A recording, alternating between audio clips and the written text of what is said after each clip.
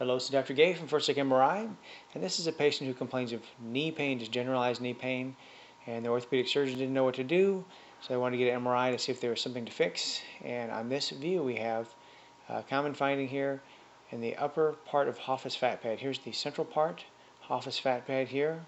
See the femur, tibia, patella, patellar tendon. And on this view, we notice one thing: the patellar tendon looks really long. So this is congenital elongation of the patellar tendon, mild patella alta.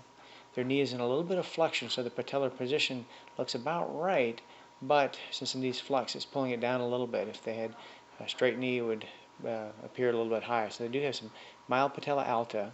And if we go medially, the Hoffa's fat pad looks great. If we go laterally, though, right here, confluent edema in the superior lateral margin of Hoffa's fat pad right there. So this is a case of really prominent fatty impingement, really classic. We also see this on the axial images here. You can see this confluent edema, more pronounced than usual. It's a great example of it in the superlateral aspect of Hoffa's fat pad. This patient also has the other findings of a developmentally prominent lateral trochlear ridge here.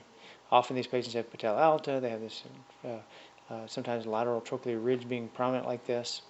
Sometimes they have subluxation of the patella.